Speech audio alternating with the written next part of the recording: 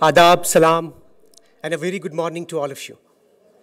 I welcome all of you to this inaugural session. May I kindly request the Honorable Vice Chancellor Sahab to come on the dais along with other guests. With the permission of the Chair, we shall start the program with the MANUU Tarana. May I request the members of the engineering staff to please play the MANUU Tarana.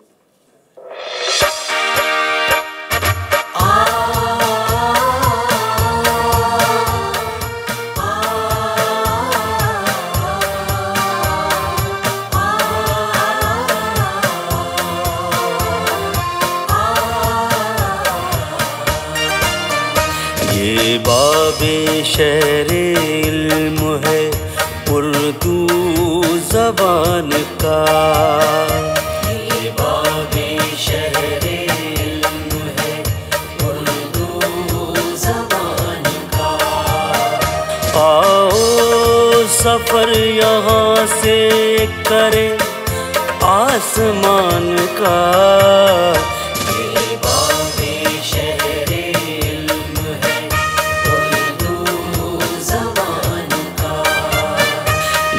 बाबे शहरे इल्म है उर्दू ज़बान का।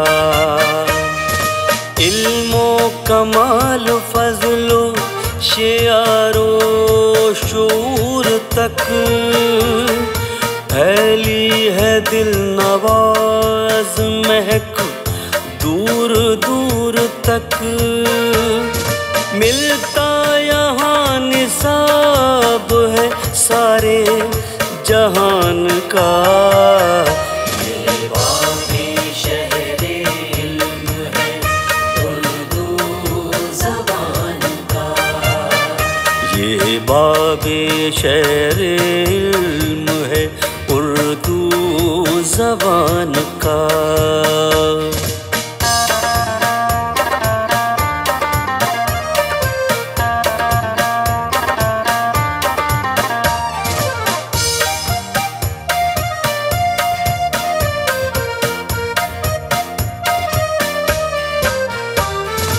हर नक्शो रंगो बू से करो अपनी गुफ्तगू। आज़ाद दरसगाह की है ये भी जुस्तजू। सब फासला मिटाते चलो दरमियान का।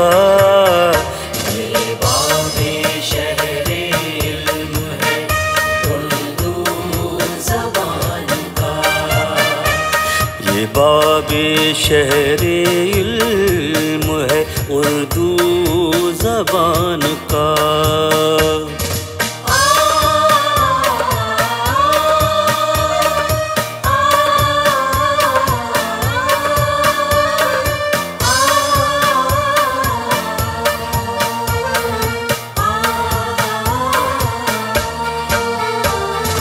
ग़र्बो जुनूब से होके शर्क़ो वो शुमाल से आगे बढ़ो ख़याल मिला दो ख़याल से। चर्चा हो कायनात में हिंदुस्तान का।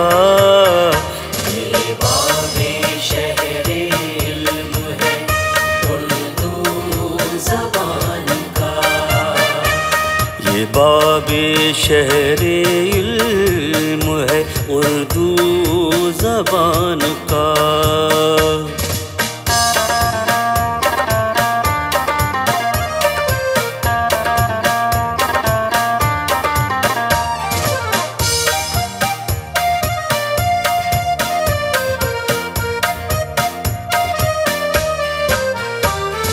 फसले सदा बहार से बस्ती बसी रहे। मिलकर दुआ करो कि ये खेती हरी रहे। साया रहे सरों पे किसी साहिबान का।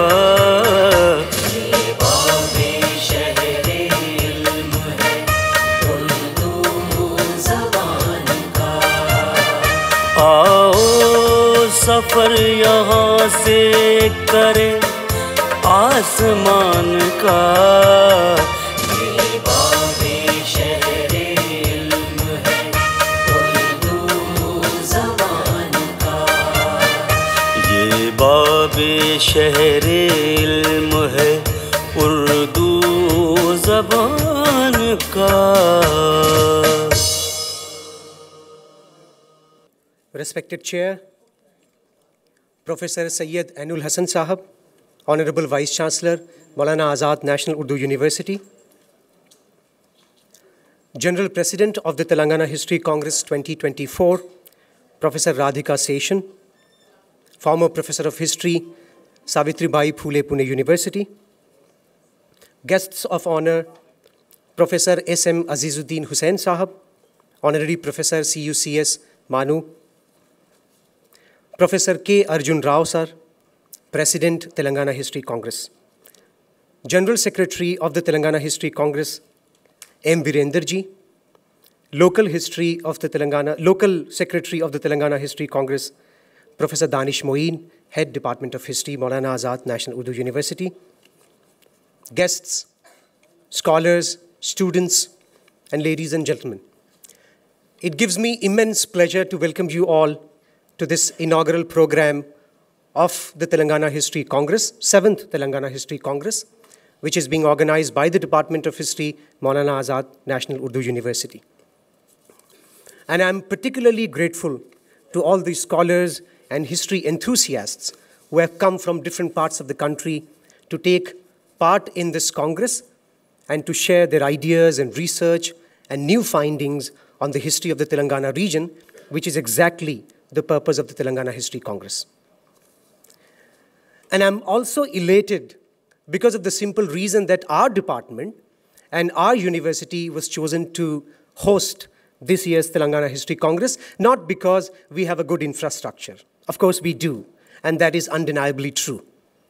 But because for us, the Congress opens up the possibility for faculty members, scholars, students to interact and learn with a wider range of scholarship that is taking place in the domain of history and knowledge, and most particularly in the history of the Telangana region. And I think that this Congress this year is one among many big achievements and accomplishments that our university has been able to achieve successfully in the last couple of years under the dynamic leadership of the Honorable Vice Chancellor Sahab. Without further ado, let me straight away invite the local secretary, Professor Danish Moeen, Head Department of History, to formally welcome the gathering. Professor Danish Moeen, Head Department of History.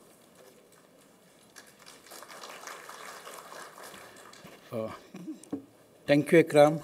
With your permission, Chair.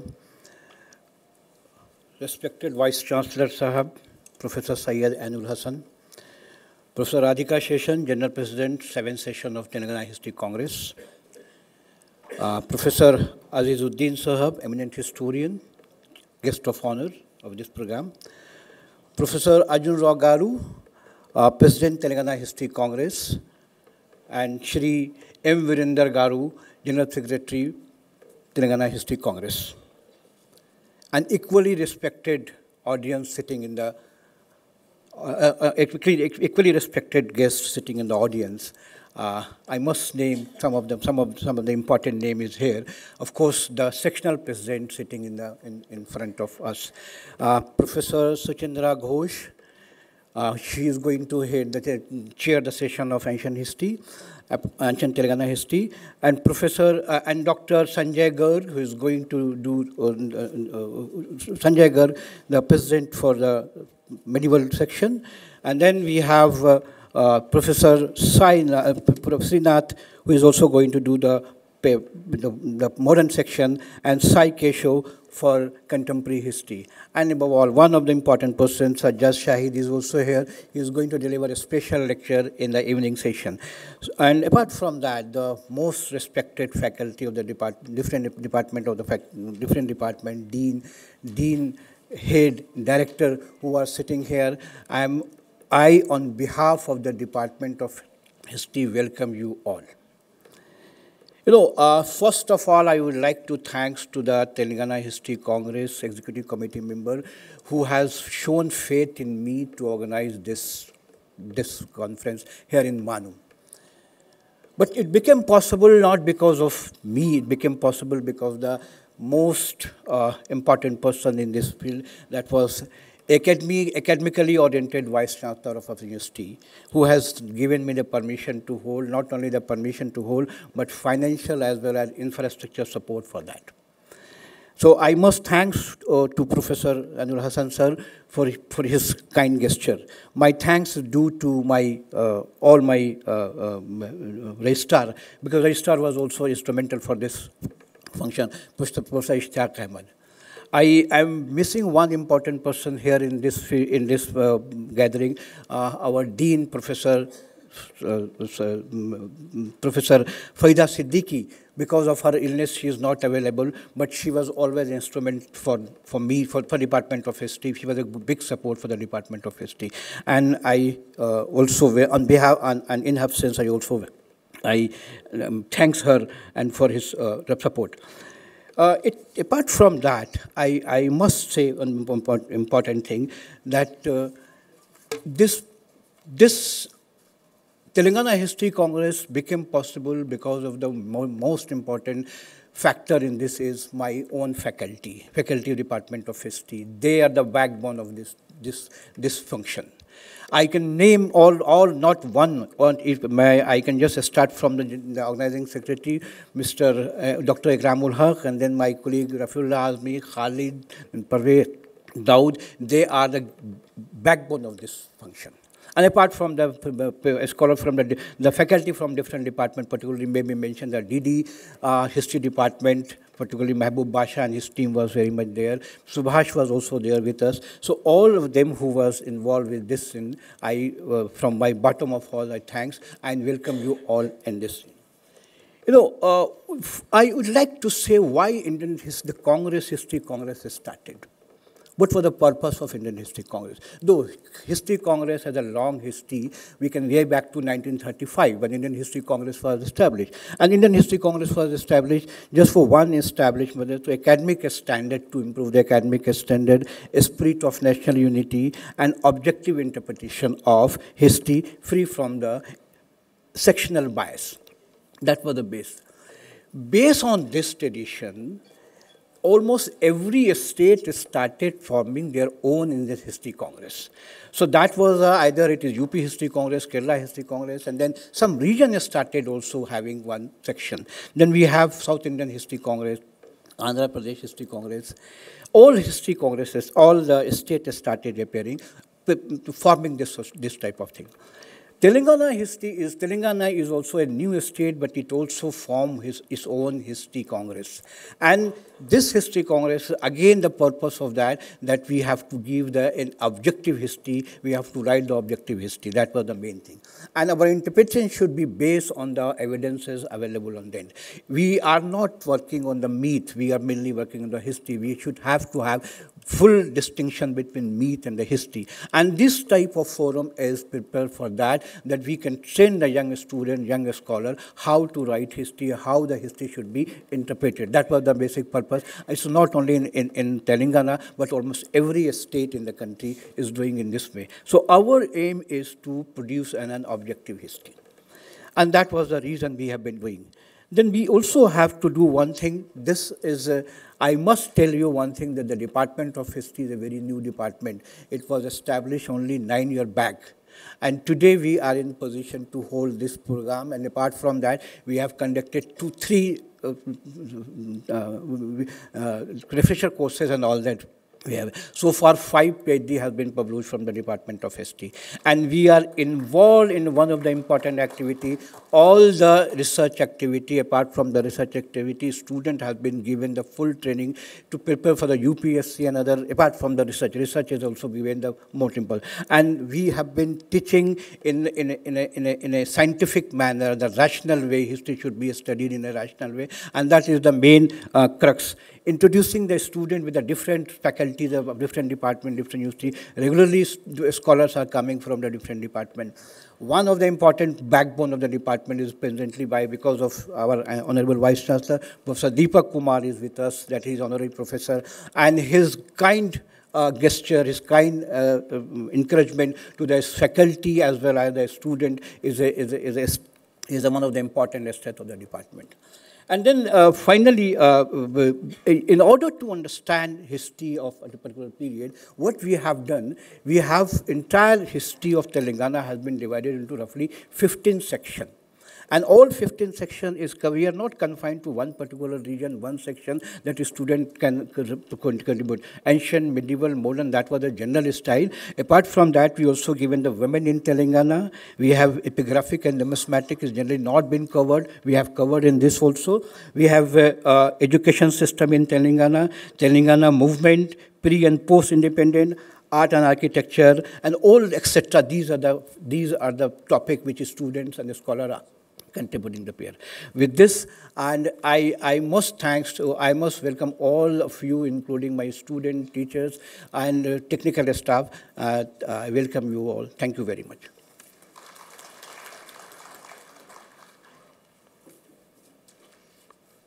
Thank you very much. Before we continue with our program, we would like to honor our guests and speakers by presenting them a small token of appreciation, shawl and a sapling. First and foremost, I would request the Honorable Vice Chancellor, Professor Syed Ainul Hasan Sahab, to honor the General President of the Telangana History Congress, Professor Radhika Seshan. I would request the volunteers to please bring the shawl and a sapling.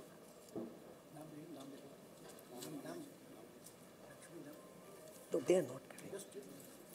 Please bring.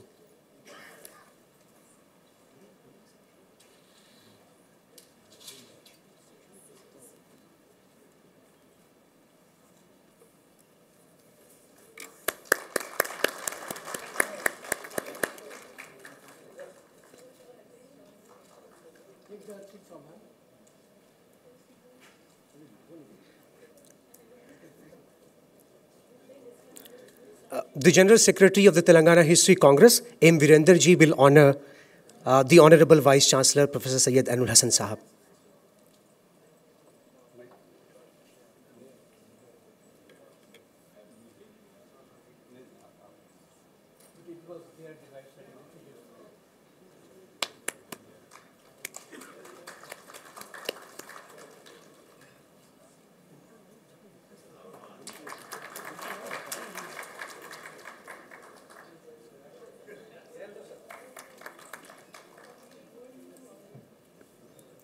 Professor Danish Moeen will honor Professor Arjun Rao, the President of the Telangana History Congress.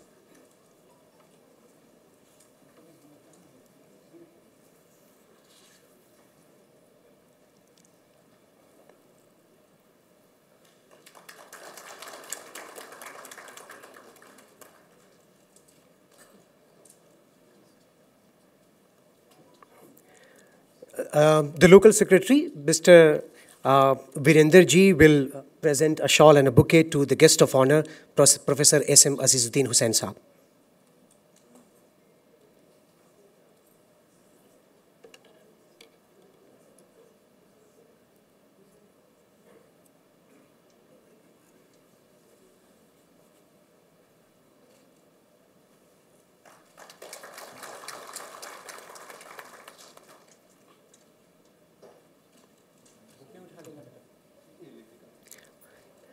M. Virender Ji is also requested to present a shawl and a sapling to the local secretary, Professor Danish Moeen, Head Department of History.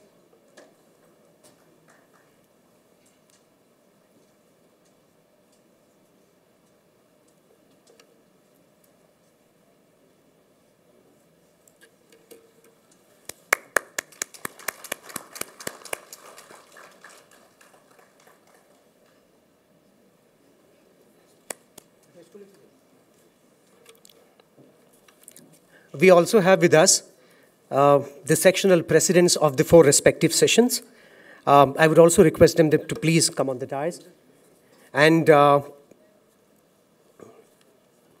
And I would request the Professor Sayyid Anul Hasan Sahab, the Honorable Vice Chancellor, sir, to kindly honor Professor Suchandra Ghosh with a shawl and a sapling, who is the chair of the Ancient Telangana History Session.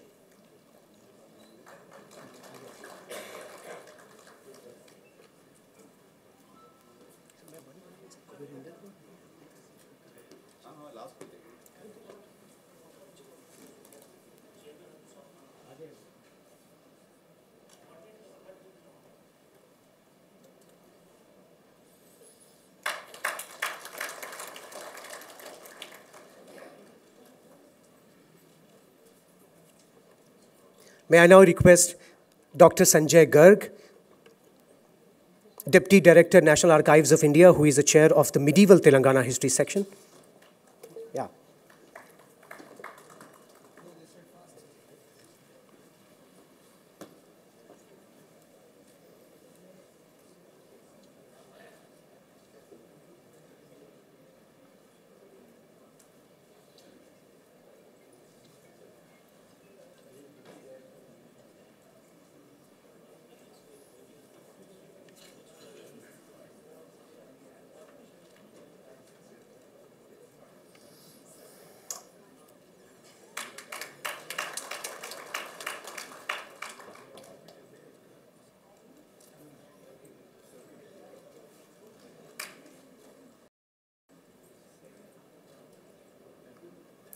May I kindly request the Honorable Vice Chancellor, sir, to honor Professor S. Srinath, who is the chair of the Modern Telangana History Session.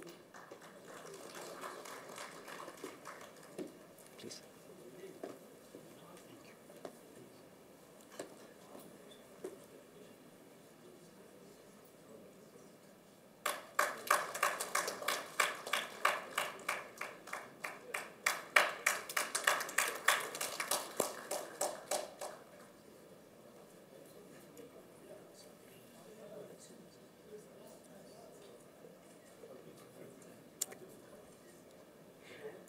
May I kindly request Dr. Sai Bhakta Keshava, who is the president of the Local History Section.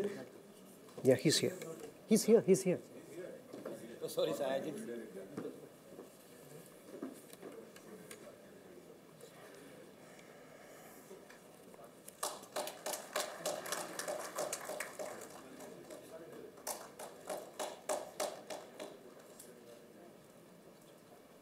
Thank you, sir. And a very important person of this program, the General Secretary, Mr. Virender Ji, will be presented with a shawl and a bouquet by the Honorable Vice Chancellor, sir.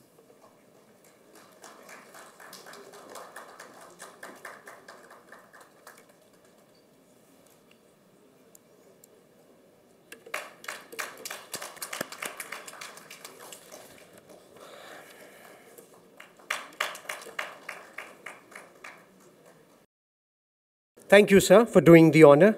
Well, you may wonder what is the history of the Telangana History Congress and how it was conceptualized and how over the years, despite so many problems and obstacles, the Telangana History Congress has been working both on and off the field. To show some light on some of these questions and points, may I now invite the General Secretary of the Telangana History Congress, M. Virender Ji, to tell us a little more about the Telangana History Congress. M. Virender Ji. Good morning, respected Vice Chancellor Sahab, Professor Anul Hasan Ji, Telangana History Congress President Professor Arjun Rao Ji,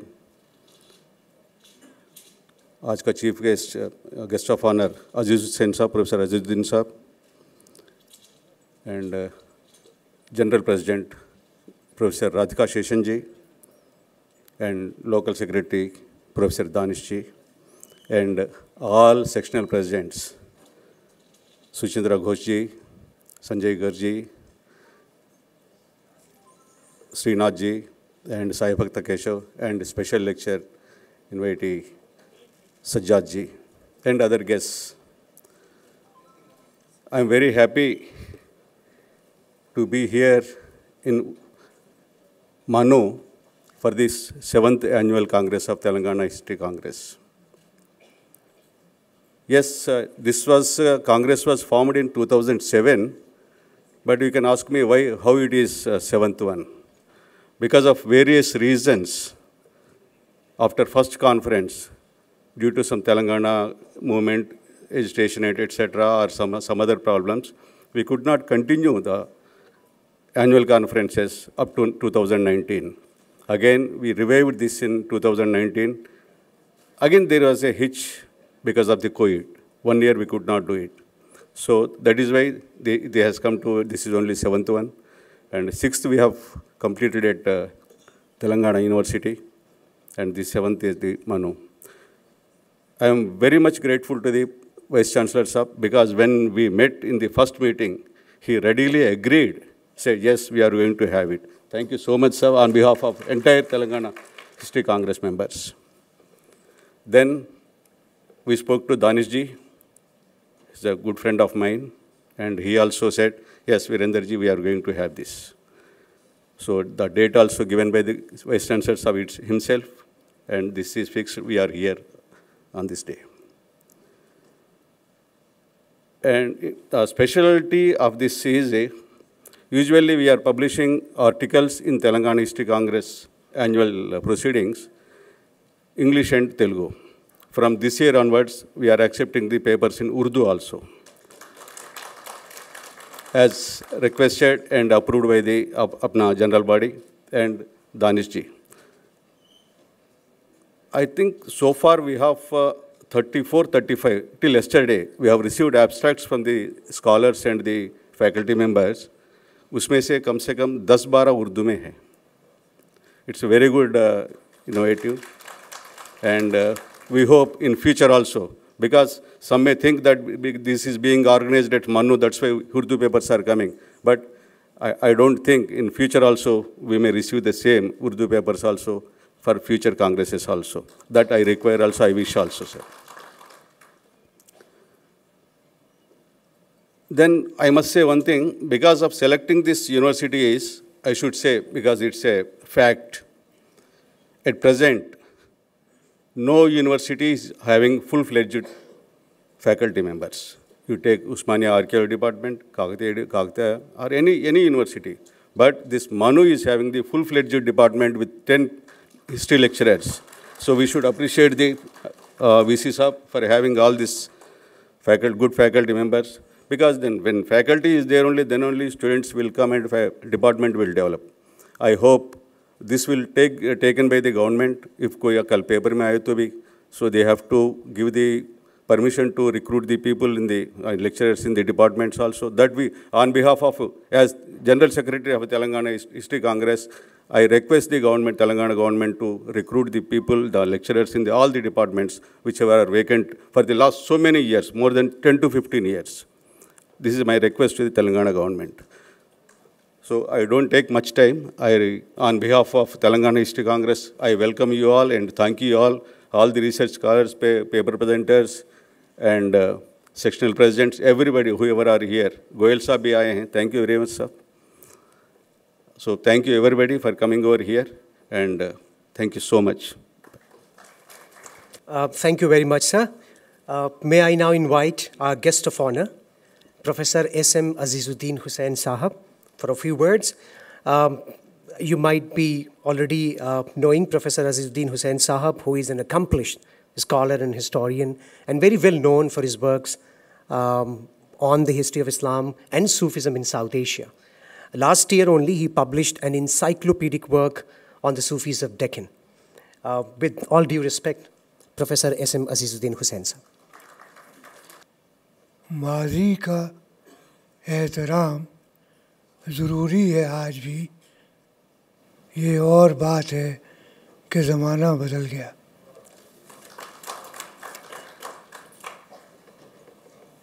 professor Syed Ainul Hasan साहब, vice chancellor Maulana Azad national Urdu university, professor Radhika Seshan, professor Virendra, general secretary Telangana history Congress, professor Danish Muin, local secretary history Congress, professor Arjun Rai, friends, and dear students. I am highly grateful for this honor to Professor Danish Moeen and his colleagues for giving me an opportunity to speak today. I remember that Iltutmish, the Sultan of Delhi, had appointed a warden of his sons to look after the teaching of his sons. So when the warden reported that now the language and grammar is completed, so Iltutmish asked him that yes, you give them the rewards, and now you appoint eminent historians to teach my sons, and I have procured 2 recent publications from Baghdad, Masrus Salatin and Adabus Salatin, to teach my sons. So in 13th century, a Sultan of Delhi was so conscious that his sons should know history. But unfortunately, in 2001, the former Chief Minister of Andhra Pradesh dropped history from 11th and 12th class. So just see the contrast, the importance of history in 13th century and the importance of history in the 21st century by the Chief Minister of Andhra Pradesh. Some teachers opposed it. Among those, Dr. Mehboob Basha was one of those who opposed this decision of the Andhra Pradesh government. There are certain problems in the history, and even today we are facing this problem in Delhi, in North India, in South also. We are teaching that Muhammad bin Tughlaq transferred the capital from Delhi to Daulatabad. He never transferred the capital. It is totally a wrong notion which we are passing to our students. Basically, he asked selected ulama and mashayikh to go to Daulatabad because from the period of Alauddin Khilji, Daulatabad was only a cantonment and there was no exchange of ideas with the local people. And it could only be done when the mashayikh will go and they will establish their contact with the local people. So, Muhammad bin Tughlaq, those who say that Muhammad bin Tughlaq failed, I think Muhammad bin Tughlaq became successful, and the Maulana Azad National Urdu University is basically the result of the dream which Muhammad bin Tughlaq saw in Tughlaqabad during 14th century. So, these were the ideas of these sultans, but we misinterpret to our students in our classrooms, not only here, but even in Delhi University, in the leading, even in Jamia Aligarh, we always teach that Muhammad bin Tughlaq transferred the capital from Delhi to Daulatabad. With the coming of the Muslims, the school of historiography was also developed, and we find in Delhi and other towns, historians wrote histories like Tabqat Nasri and Jauddin, Barni's Tariq Firoz and Abul Fazl Akbarnama and Ain Akbari and other works also. With the establishment of Bahmani Sultanate and the Golconda and Bijapur, they also patronized the writing of history in South or in Deccan.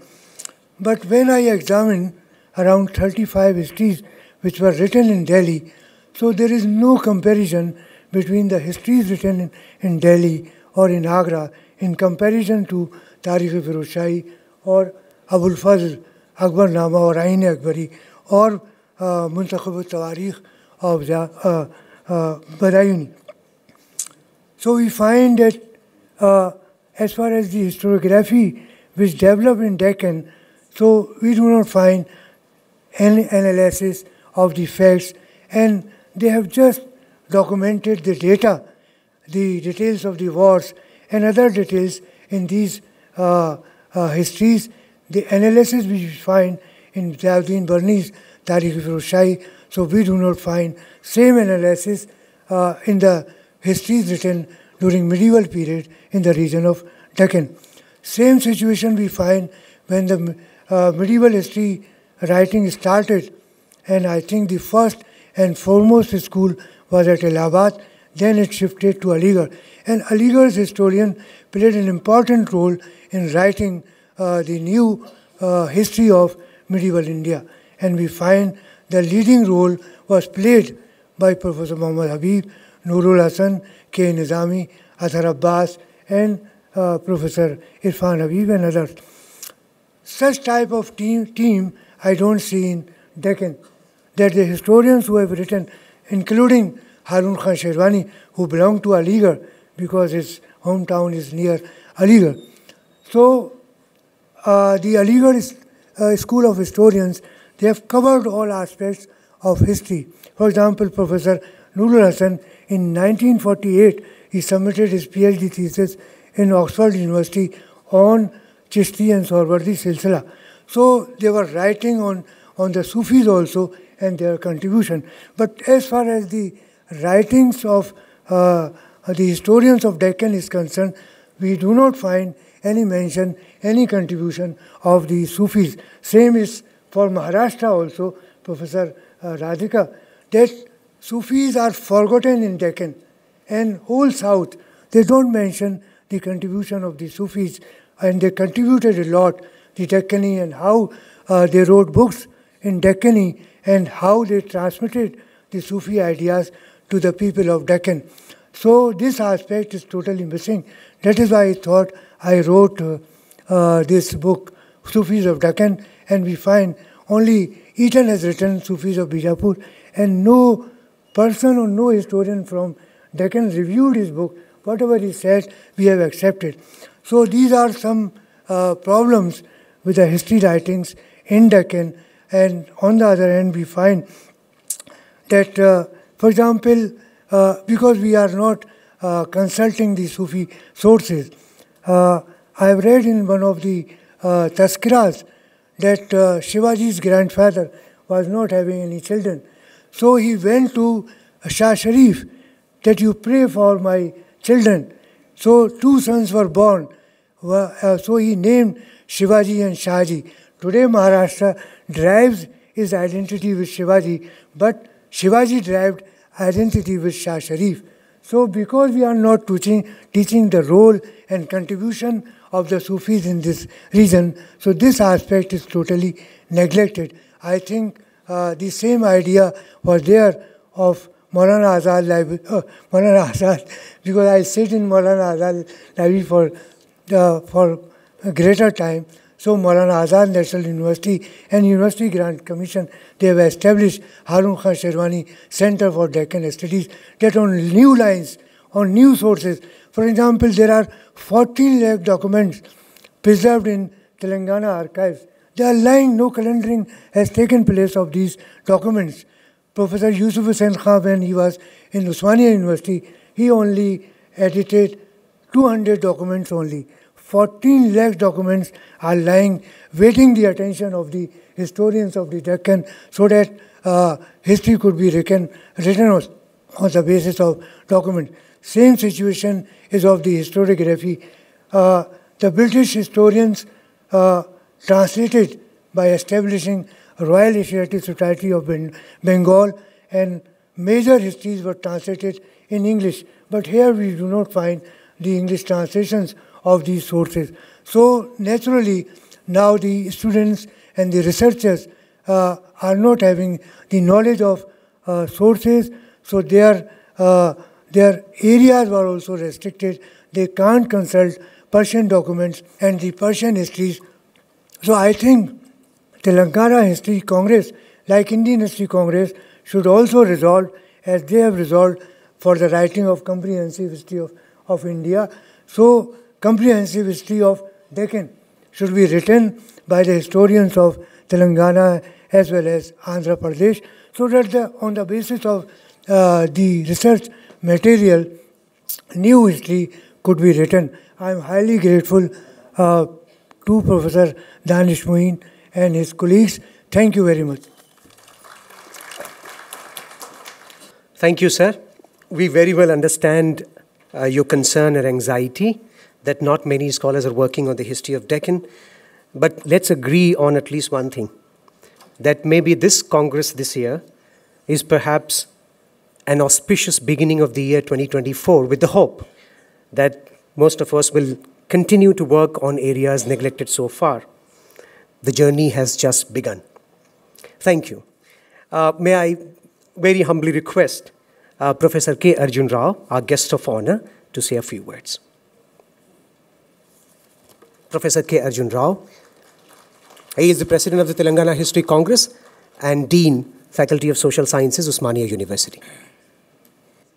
Honorable Vice Chancellor, Syed Hassanji, today's inaugural function, Telangana History Congress, General President Radhika Sheshanji, and recently our introduction started at VISAG in APST Congress. Hassanji, who is look after for the local history of historiography of the APST Congress in VISAG, and local secretary Dhanuji, and my dear colleague, General Secretary Dr. Virendraji,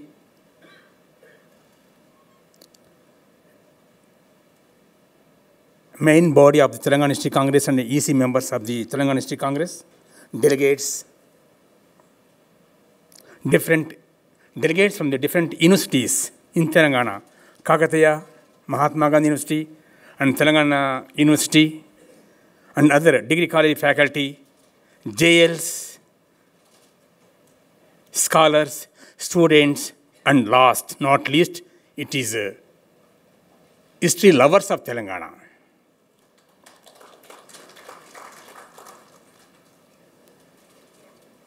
And senior academicians like Goyalji, my guru, Professor Kishan Rao Garu, and Rekha Pandey Ma'am, Sajadji, my mentor, Professor Srinath Garu from Kakatiya University, and the non-teaching staff from the MANUU University, to directly, indirectly help to the conducting of the 7th session of Telangana History Congress today in MANUU premises. So, first of all, I want to explain two things. The two capacities. One is the guest of honor. The second one is the president of Telangana History Congress. That is my responsibility. Why the Telangana History Congress was started? What is the vision? What is the motto? So, there are so many history congresses in the worldwide. North America, South America, World History, Asian History Congress, Asian Association History Congress, Indian History Congress, Southern History Congress, AP History Congress, all the things. But here, what we found in Telangana region area, there is a gap, a lot of gap in the research part. How we fill that gap? Our elders like Professor Vaikundam Garu, Kishan Rao Garu, and their advice, the Telangana History Congress started 2007, almost all to the 24, means 16, 17 years over.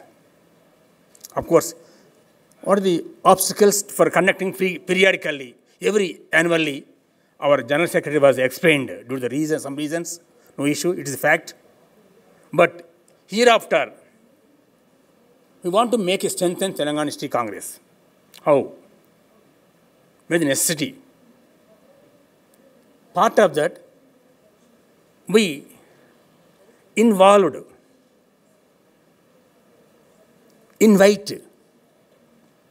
to all the degree college faculty, JLs, history lovers, to develop to fill the gap in Telangana area.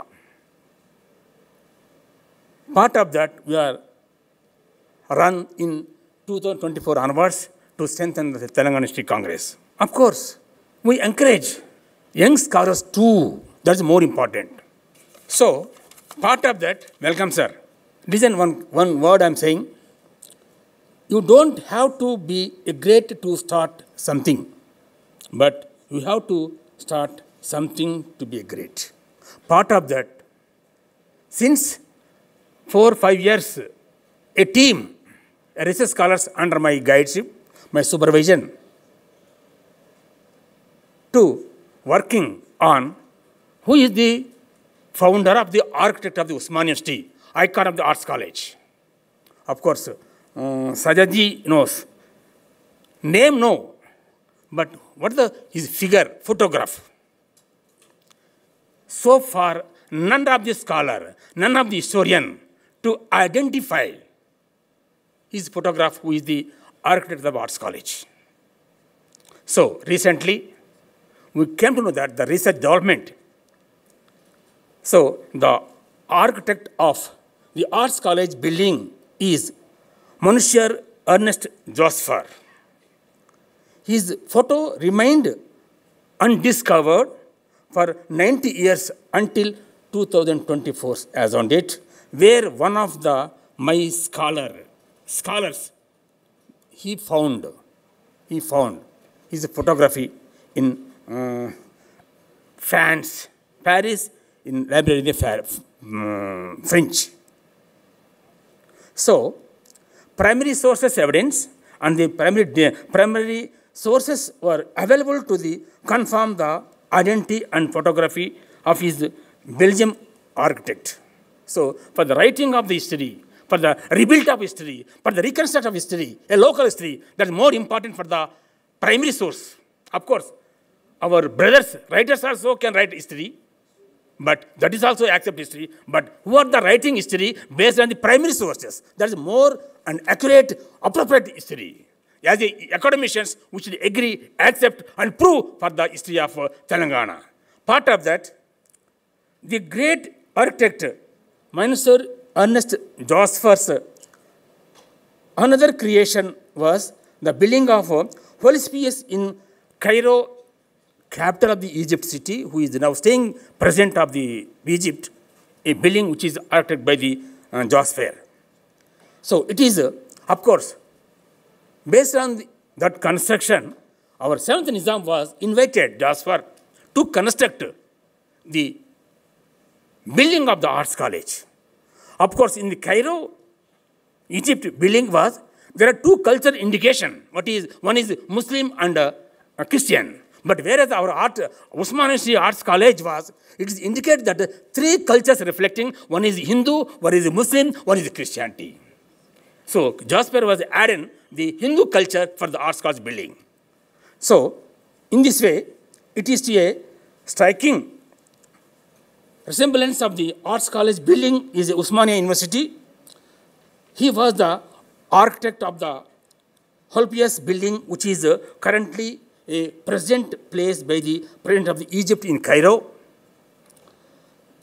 His remarks was, in Cairo, gained the attention of 7th Nizam, Mir Usman Ali Khan, and was hired to draw a plans for the Usmania University 1933. So his photograph was now being discovered in France with our efforts, our scholars, my scholars' efforts. It is currently in the archives of the BNF Library, Paris in France.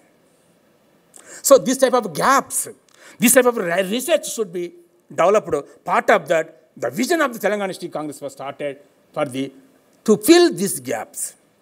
That is the Telangana History Congress vision. So now it was already, we across that. We researched so many things in the local part. I appreciate Siddipeta Degree and PG College, their initiative for conducting local history, to importance of local history. You know that the Ministry of Culture of Central India, central government was giving a project which is to give priority for the local history, local people, to hidden history to bring out for the future generations. Part of that, Deepak ji, who is the principal investigator of the Bombay IIT, he was taken grant project, that one. He has, across the country, was moving and encouraging for the young scholars to conduct and give the information for the local history and local personalities to give the future generations. That is more important. There is more initiative for the central government also to praise and pride of the Telangana central government of India. So part of that, I congratulate Siddipeta Degree College and PG College to initiative for starting the priority for conducting a national seminar for the local history. So thanks for your this thing. Of course, it is as a president of Telangana history, it is my responsibility to inform what is our vision, our path. So thank you for, once again, thanks for Honorable Vice Chancellor ji to giving host the 7th Congress of Telangana History Congress. Thank you, one and all. Thank you, sir. My apologies. We are actually running short of time, and our Honorable Vice Chancellor has other commitments. Now is the time for presidential address. But before I request the General President to do the honor, let me very briefly introduce her work to some of you who might not be familiar with the kind of work that she has done. Professor Radhika Seshan retired as Professor and Head Department of History, Savitribai Phule, Pune University in 2019, and is now visiting faculty at the Symbiosis School for Liberal Arts, Pune. She specializes in medieval Indian history with special focus on trade, particularly textiles, and on the mercantile networks across the Indian Ocean littoral. She has, I think, pretty long teaching career over 3 decades, during which she has trained professionals and scholars alike and produced enormous historical works and published articles in journals in both national and international. Apart from many other scholarly works, she has a very popular book that is very popular among scholars and particularly students of the universities. The name is Ideas and Institutions in Medieval India. This is a book that was very popular among us when we were undergraduate students, and we all grew up reading that book. Very recently, she published, I would just name a few, The Constructions of the East in Western Travel Narratives, 1300-1800, which was published in 2020 by Routledge. Wage Earners in India, 1500 to 1900, Regional Approaches in an International Context, which she jointly published with John Lucassen. Most recently, I think that she has published 2 volumes with Royuti Shimada.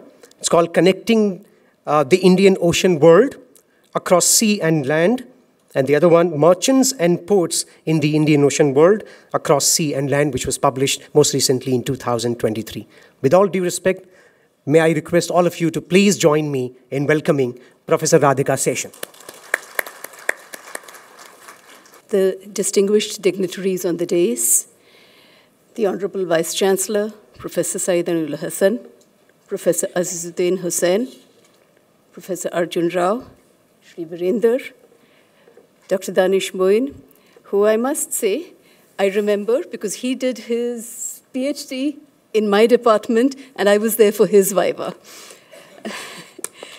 The Executive Committee of the Telangana History Congress, members of the Congress, ladies and gentlemen, I would like to place on record my sincere gratitude for and appreciation of the honor that you have conferred on me, for believing that my years of research on particularly maritime aspects of Deccan history are of value.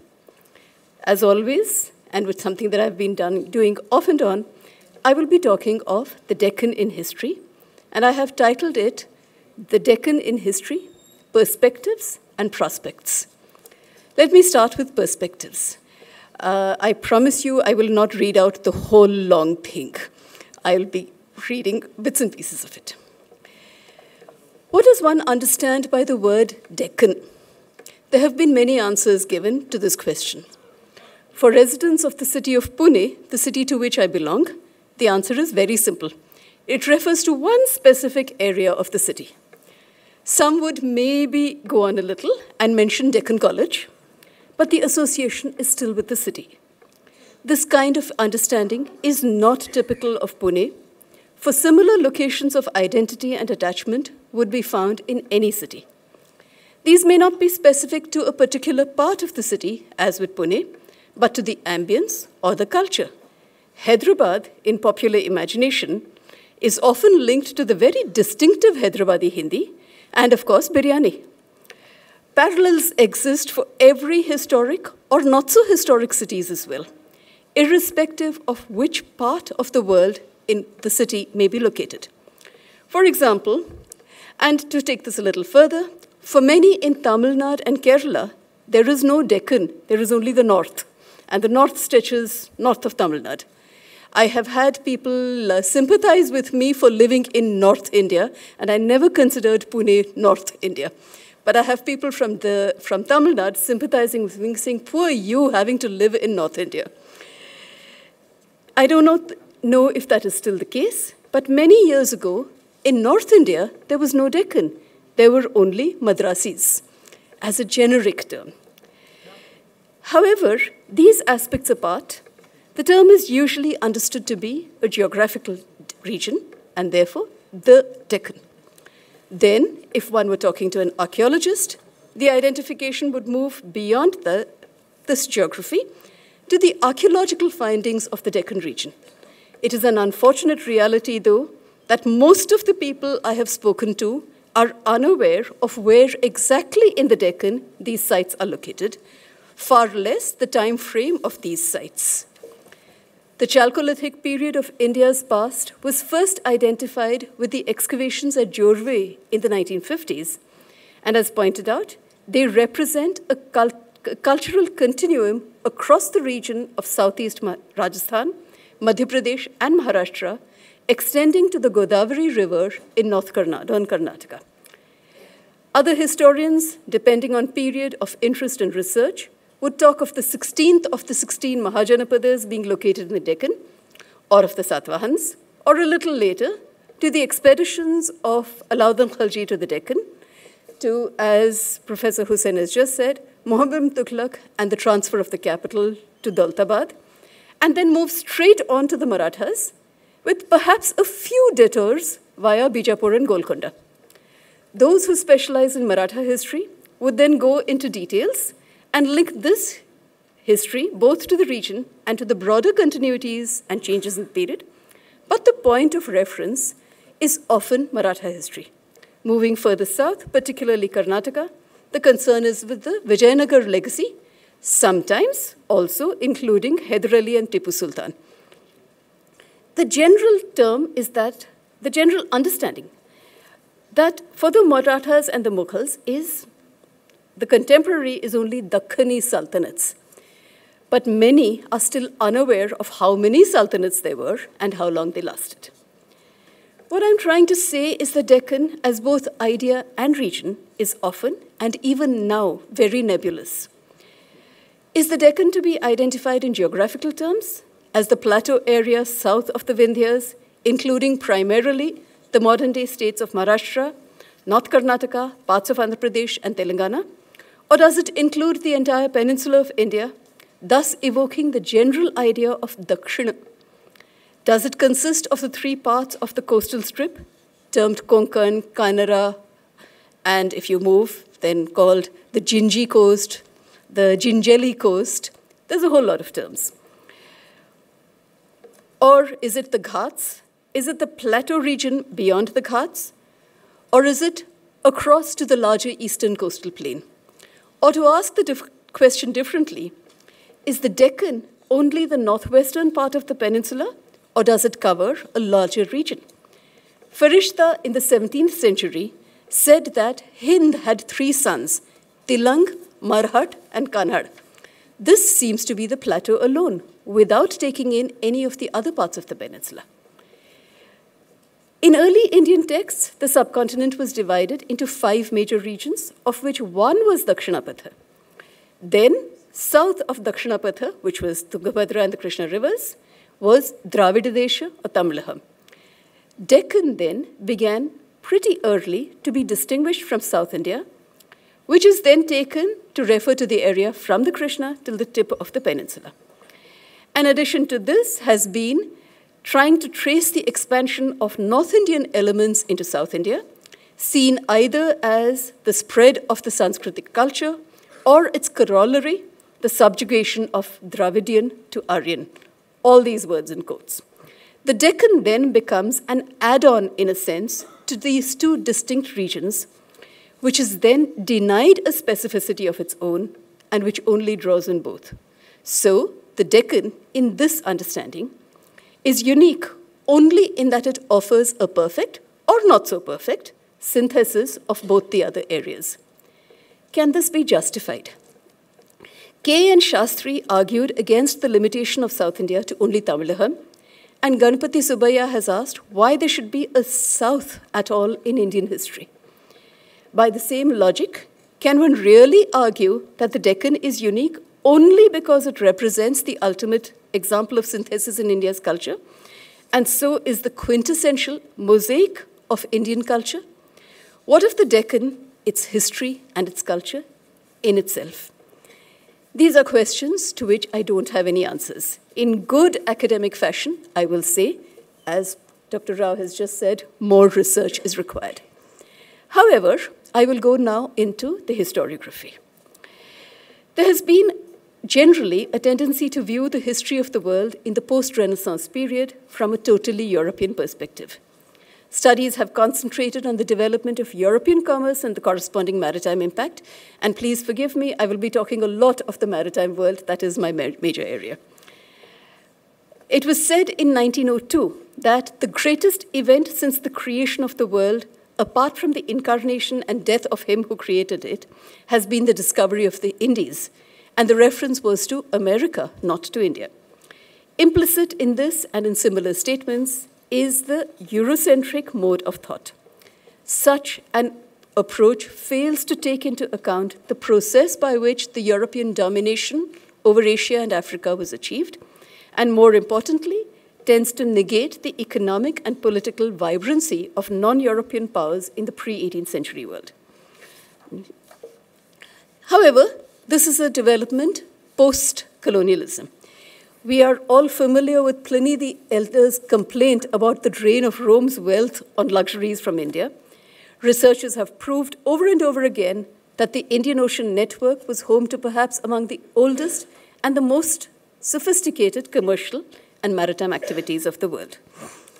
Let me move on to specifics. And as I said, I will talk more of maritime and then come to the general ones. Trade and maritime history have, over the past few decades, developed a little in terms of research. Among others, the works of Ashin Das Gupta, Sanjay Subramaniam, S. Arasratnam, Sushil Chaudhary, K.S. Matthew, and Pius Malikandathil have focused on Bengal, Gujarat, Kerala, and the Coromandel regions. And the emphasis has been, by and large, on the changes that resulted in the Asian trading world after the entry of the Europeans. There is still, however, very little done on the internal linkages of the merchants and of these trade networks. Once again, Deccan suffers because the linkages in, across, and through the Deccan are not studied. The blanket statements of such historiography are extremely problematic. Unfortunately, and as Professor Hussain said, much of the extant research on the Deccan has focused on the socioeconomic aspects and much more on the social rather than the economic aspects. They have also tended to be very, very dynasty-oriented. This is particularly well represented in, for example, the works of H.K. Sherwani or G.H. Yazdani. They have focused on the Bahmani, Adil Shahi, and the Qutub Shahis in particular, but have tended to ignore the other Dakhani sultanates. There is one extensive work on the Sultanate of Ahmednagar, that of Radhesham, but none on Bidar and Berar.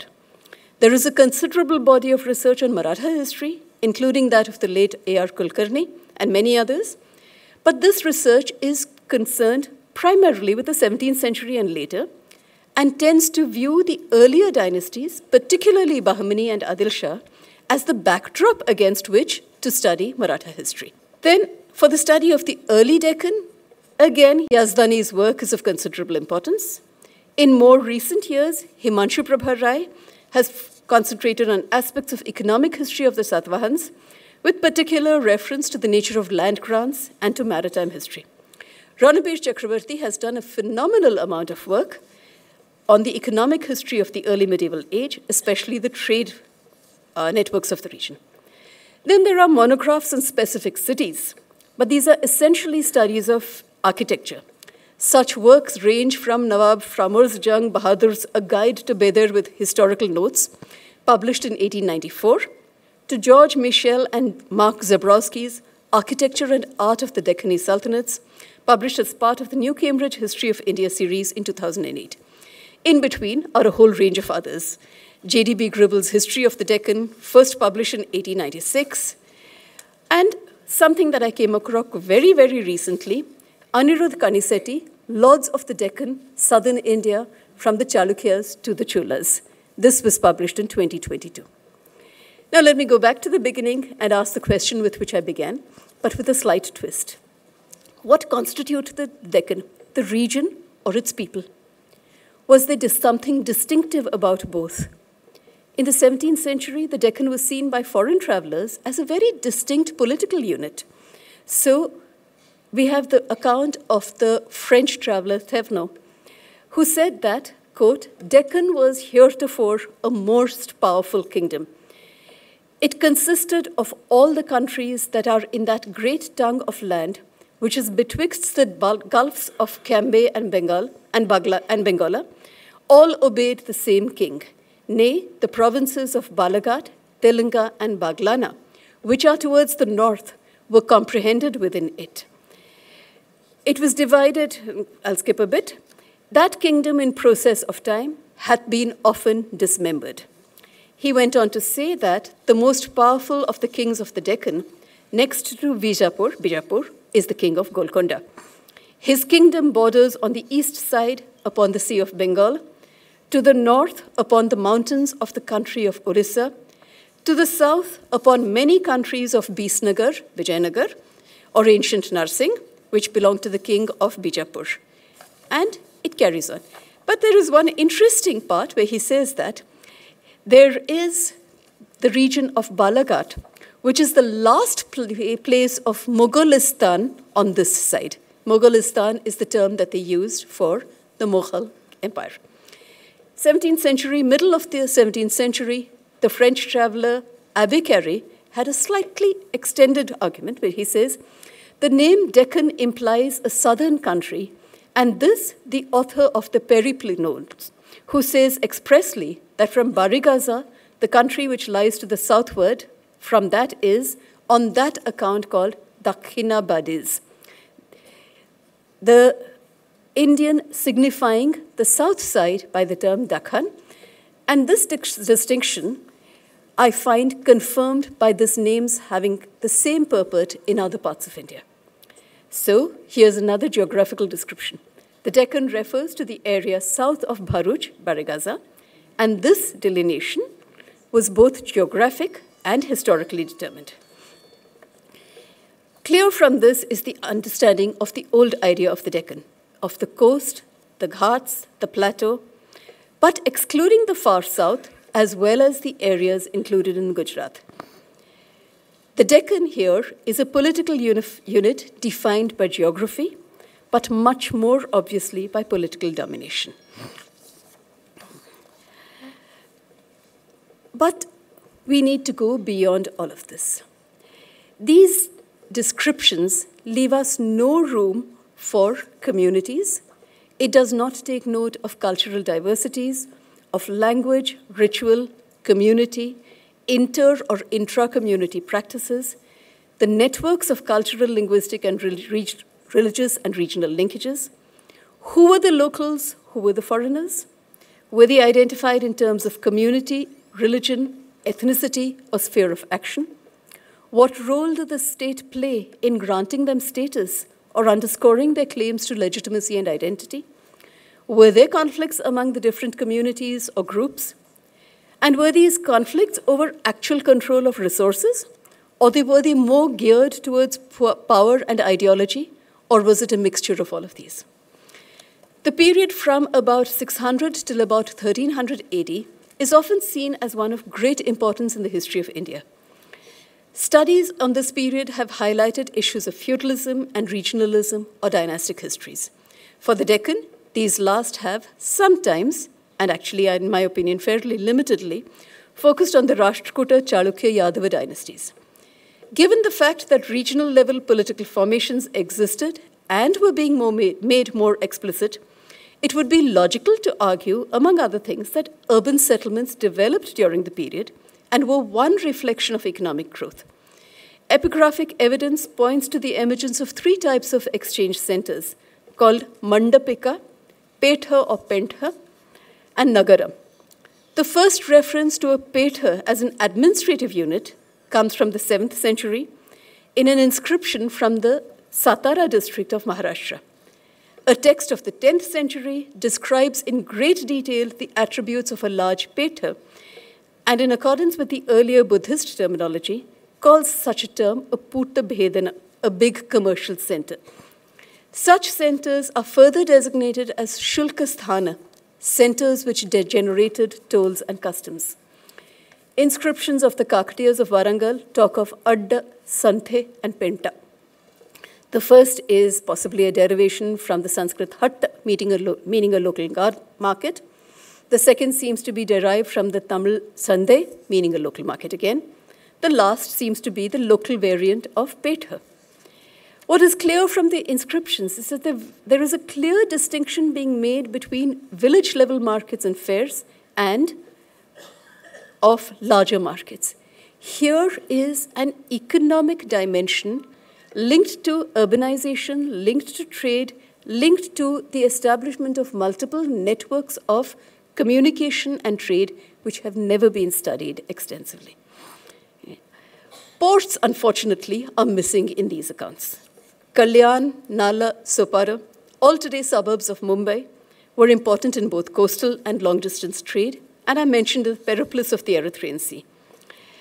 Arab geographers of the 10th century, Al-Masudi in particular, gave a great many details about the ports like Chaul. Then we have the Geniza documents, which talk about the connections with Mangalore and known in those documents as Al-Manjarur. There is a lot. Similar documentation does not really exist for the East Coast. So yes, it exists, but we have very, very stray references.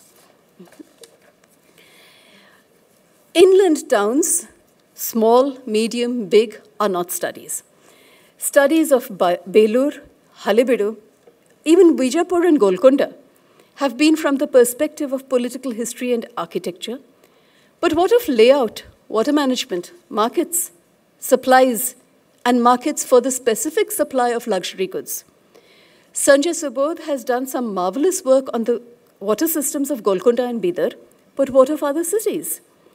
The Deccan, in geographic terms, is an area of both immense water and immense water shortages, both of which make the management of this resource something of crucial importance. They have not been studied. The modern state of Telangana does not have a coastal district, but as we all know, even if we talk only of Hyderabad, we are talking of multiple networks of trade and wealth. There are a few studied of Hyderabad, but what of Warangal? Mentioned as being one of the strongest forts of the medieval age, of Alampur and its mud forts, of Nizamabad, and many more. And so I will move to the second part of my talk, which is on prospects. What directions of research can be identified to take the study of the Deccan further? There are any number of areas which have not yet been touched upon. I will identify a few only, which I will also say is entirely based on my own personal biases and what I feel needs to be worked on. Now, the Bahmani Sultanate many ways laid out the broad framework of the operation of subsequent systems in medieval Deccan. It has been stated by the historian H.K. Sherwani in particular that the Tughlaq entry changed the dynamics of the Deccan. To some extent, this is true. But it should not be forgotten that once the Amirs had rebelled and had chosen one of their number, Ismail Mulk, as an independent king of the Deccan, the shape of the Sultanate began to be steadily altered to diverge considerably from systems in the north. At the time of the establishment of the kingdom, there were three main power bases that had to be taken into account, for all were, in different ways, seeking benefit from the upheavals of the Deccan. The first group consisted of the nobles who were interested in setting up an independent Deccan-based kingdom, and one in which their roles would be far greater than had been the case until then. The second group consisted of those still loyal to the Tughlaq dynasty, and the third, the local elite. Here, then, is our first area of research, that of social change and mobility. The Dakhini-Afaqi divide is something that has been talked about, but what of local and village elite? Can we now look to identify new social formation, perhaps the emergence of new communities? Philip Calkins has, in a different context, talked of the emergence of a regionally oriented elite. And that, I think, is a good concept to be used for studying the Deccan. Something that needs to be remembered, and this is a slight digression, is that gunpowder had made its entrance into India via the Deccan as early as the middle of the 14th century. Mention is specifically made of the Franks and Turks who were in charge of cannon, and we should further note that one of the largest cannon ever made in India, known as the Malika Maidan, was cast in the Deccan. I'll come back to this point later. In recent times, the history of great men has deservedly been given up. However, in the context of the Deccan, there are a few personages who have not really been discussed in any detail, and certainly not in the broader context of the region as a whole. Mahmud Gama, Malik Ayaz, Malik Ambar, and Mir Jumla were all important nobles, traders, and military leaders, but they have often been studied only through a single lens. So, Mahmud Gama as the minister of the Bahmanis, Malik Ambar as someone who reorganized the revenue structure of the Deccan, and Mir Jumla as the prime minister of Golconda. But Mahmud Gama was an erudite man whose letters give us immense information both about epistolary styles of the time and of the connected worlds of Asia. An able administrator and military strategist, he was also a former slave and is an example of the long-established maritime connections between India and Abyssinia. Malik Ayaz is mentioned by the Portuguese writer Duarte Barbosa as the governor of Diu, an old man, very good rider, judicious, industrious, and learned.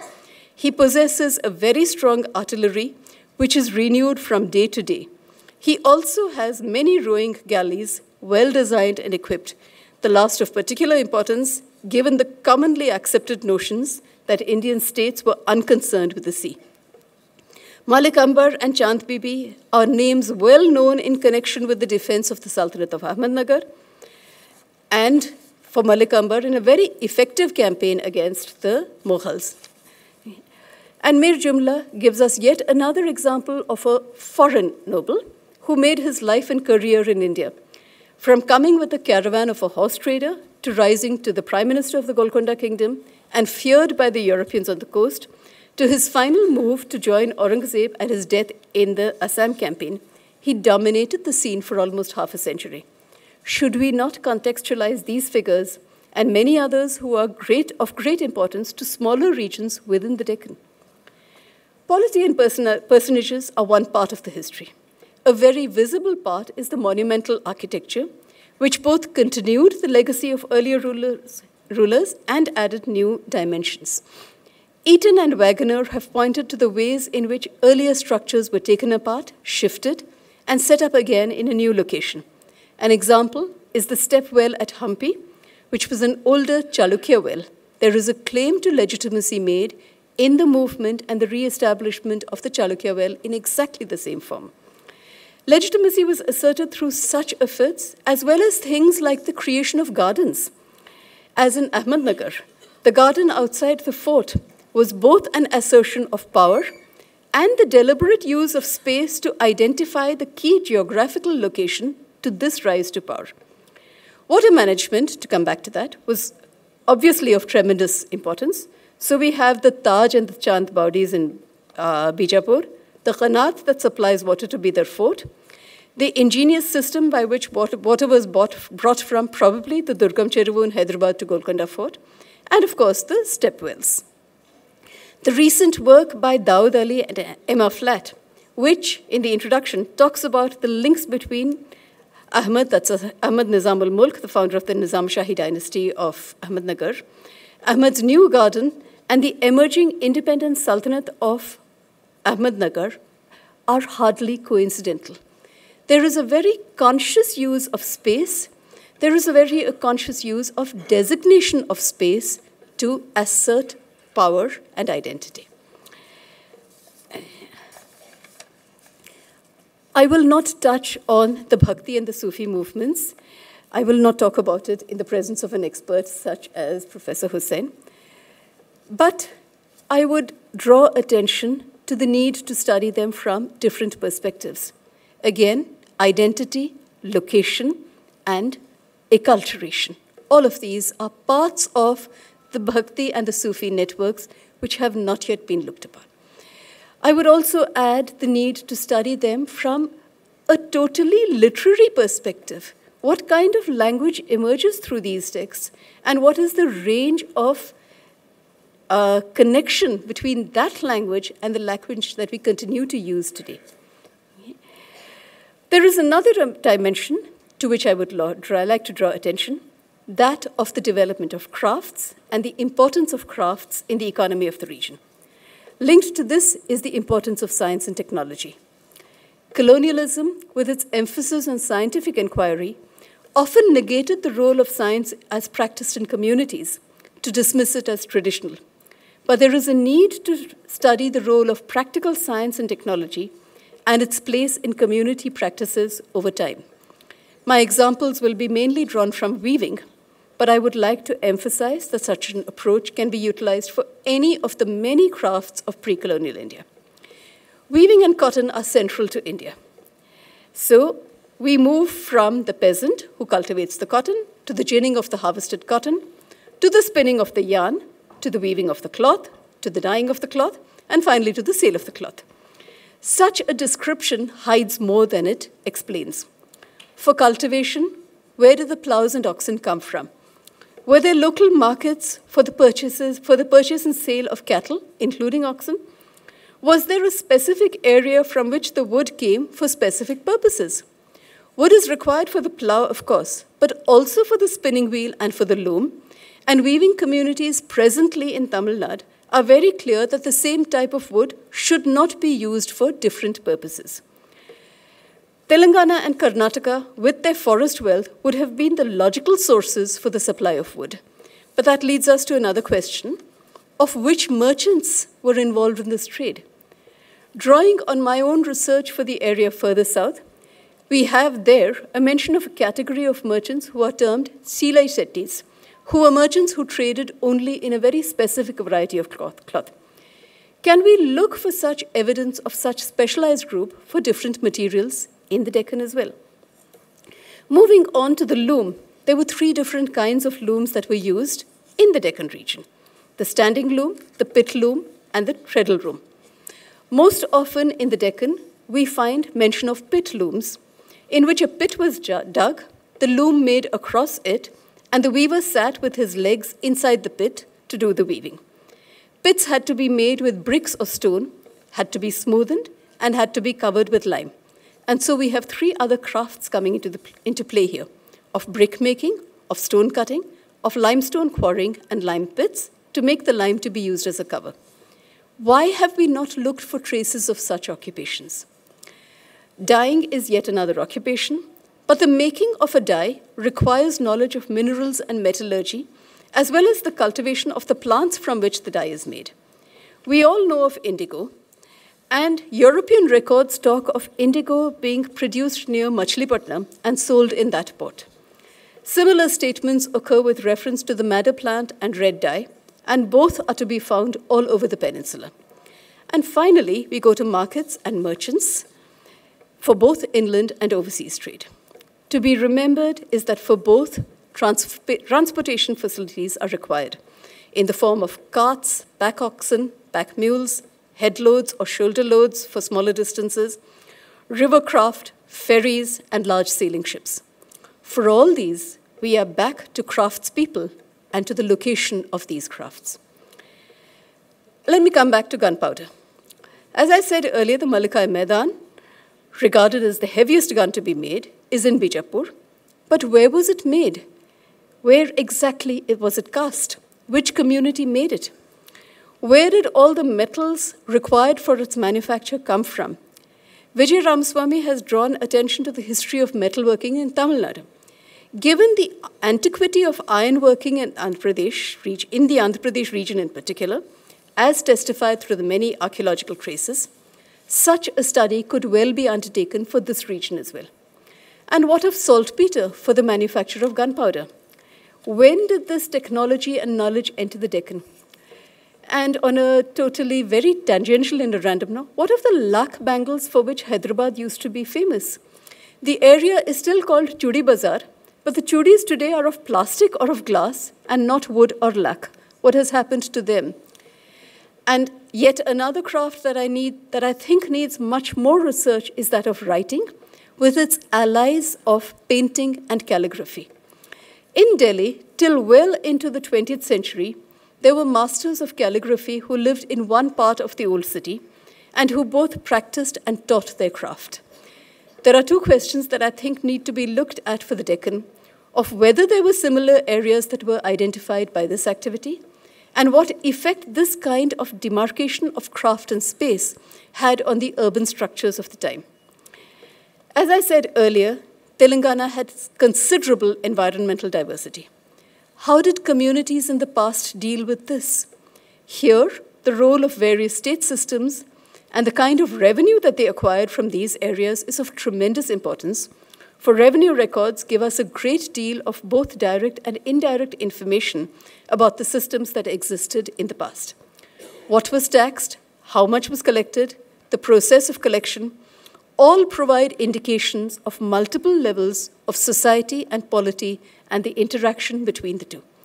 Again, as an example, I'll go back to my own research, where I had inscriptions of the Chola period talking of remitting the tax on one loom, because that master weaver had 10 looms and 10 weavers working for him. Is this not entrepreneurship? I will provide just a few examples, all from inscriptions, of the kind of research that is possible. And this is, I will also say, based on my current project on the weaving communities of South India. And I hope that those who are here will take up some of these aspects in earnest. One inscription from Tripurantakam talks of the grant of a garden in the village Jellipalli, exempting it from the payment of taxes. I would like to link this mention of gardens with my earlier discussion on Daud Ali and Emma Flatt's book. At the very least, there are two indicators here. One is of the existence of gardens, and the second of such areas being taxed. Another inscription talks about the Dharma Shaliya Janulu, weavers who possibly along with the merchants, granted 1 Vishamu for every Gadyana earned from the sale of cloth. So 1 gold coin being granted from the sale of cloth. And by the time we come to the Vijayanagar inscriptions, we get mention of Paraya looms. There are other sources that can be tapped and studied in different ways to get a greater sense of the times and the spaces of concern to individual research. Thank you. Professor Bhangya Bhukia's work on the history of the Gonds and on the Lambadas are a case in point. We know that in medieval times, the Banjara community was both extensive and greatly involved in the internal trade, but hardly any work has been done on this community. And what of the Armenians? Hyderabad has an Armenian cemetery, which is today in very bad shape. But we know from the account of the Tamil merchant Anandaranga Pillai that news of Nadir Shah's invasion of Delhi was given to a Nizam by an Armenian merchant, together with the information that the Nizam's son was one of those involved in inviting Nadir Shah to India. Yet another area of potential research is that of the question of transition. Rajan Gurukul and Malini Adiga have studied the process of transition in early and early medieval South India in considerable detail. But what of the transition to the medieval itself? I am not arguing for the application of the feudalism theory or the segmentary state model or any other model for that matter, but processes of transition and then of identity formation, structures of assertion of legitimacy, which need to be understood for the Deccan in greater depth. And finally, I will come back to maritime trade and to its relevance. We all know that the Deccan is bounded on two sides by the sea, and there are ports all along our coastline. Routes crisscross the Deccan, used by merchants, pilgrims, mendicants, soldiers, adventurers, and a host of others. I have studied some of these routes and have tried to map them, but as always, much remains to be done. In the late 17th century, the Italian adventurer Niccolo Manucci made mention of some of the routes. So did the Abbe Carey. He gave us a detailed description of the route that he followed to get from Bijapur to Golconda. Tavernier again has accounts. All of these need to be mapped in greater detail.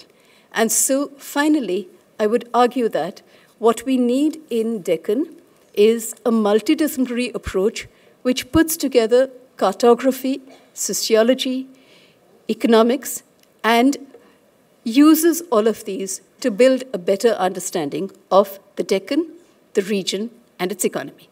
Thank you. Thank you very much for provoking some question that we need to be very attentive to in our research. On this occasion, we have some books to be released by the Honorable Vice-Chancellor, Professor Syed Anwar Hasan Sahab. May I request the volunteers to please get the books on the stage. The first to be released is the Telangana History Congress proceeding, the last year's proceeding. Okay, we'll let the Vice-Chancellor Sahab to make his points and for his remarks. And after that, we'll continue with the book release. Professor Syed Anwar Hasan Sahab. In the name of the one who created life and wisdom, Professor Radhika Session, Professor Azizuddin Hussain, Professor Arjun Rao, Mr. Virendra, Professor Danish Moin, host of dignitaries, participants, paper presenters, girls and boys. Now, after listening to the extensive talks about the Deccan region, one can conclude that the dominant historians neglected glorious past of the Deccan region. It is somehow, but today I am glad that historians and scholars are putting their heads together to rediscover Deccan. And this is a Hellenius task. You must correct the line of action. Well, I, being a student of Persian language and literature, my intervention in history, I don't know to what extent it is conducive for the health of history. Professor Deepak Kumar is sitting here. He is smiling, you see. But yes, history is related to everyone. But at times, there are certain contentious issues also. Well, time and again, we raise these issues. On one hand, literature, on the other hand, history. Aristotle says that discussion about the past is history. Deliberation about the present is poetry. In his boutique, Poetica. Well, so I will confine myself to poetry only. Because I don't have, jurisdiction to cross my boundaries. But at times, there are certain countries, as I said, the bone of contention is whether capital was shifted to Devgiri or not. Well, we have our interest is very meager, sorry, whether shifted or not. What the historian says. But we are trying to brutalize in the eyes of beholder, you see. We see how many poets were there. As you know, Shibli Nomani discovered there were about, 350 odd poets at the court of Akbar, Jalaluddin Muhammad Akbar. The historians are not telling us. He was a man of literature. So what happens is all out of 350, Khan-e-Khanan was also one of them, who wrote Zakhiratul Khawaneen.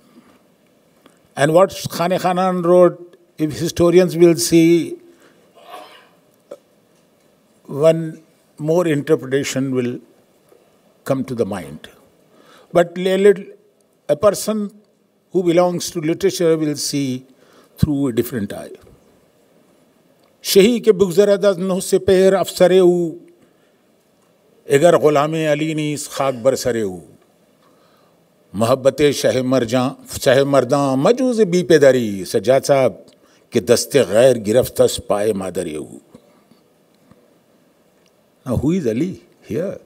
The historians will discover. A king who surpasses 9 spheres, and even after that, not in service of Ali. That means, this is literature, that means his existence is illegitimate as his mother's. Now this is an abuse. Literature makes frowning faces. Historians are glad that, look, there is Ali who was abused very badly by Khan-e-Khanan. See, I'm telling you, this is how, we have contention. Your interpretation, my interpretation. Okay? If history is not supporting you, literature will support you. Wali Dakkani was first Urdu poet, nobody can deny. Even Mir has mentioned in his poetry that I have learned from a Wali. Now be happy. Put your heads together and say, yes. Someone says that there was a mushaira, and then out of the mushaira auditorium, some people were taking tea. And in the meantime, a person intervenes and says that, look, this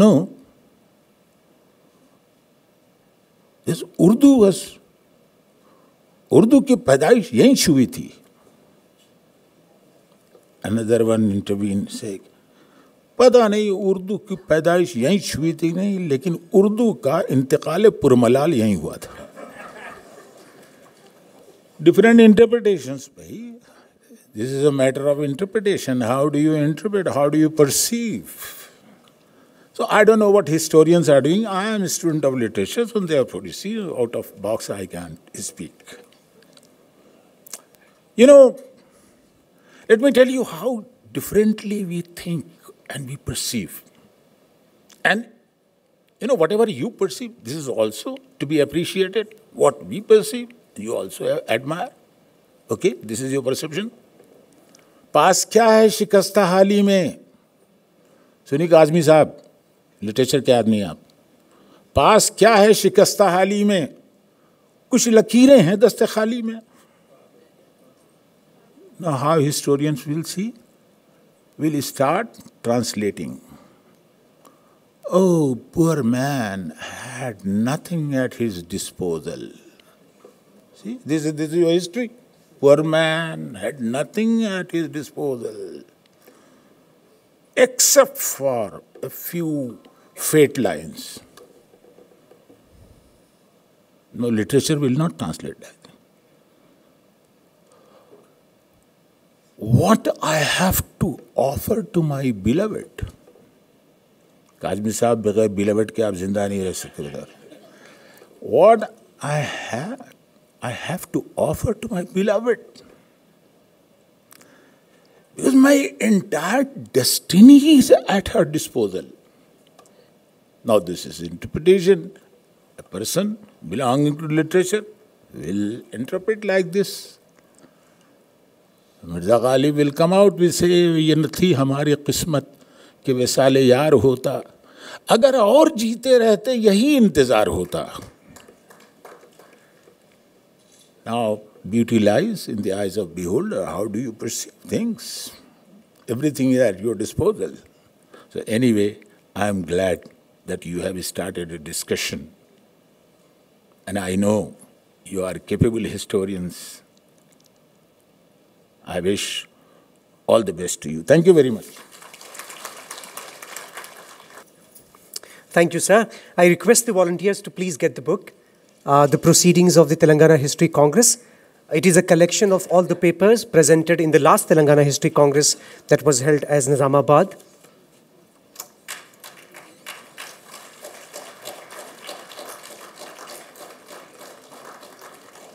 The second book is actually Urdu translation of Professor Deepak Kumar's very famous book, Atam Khabar.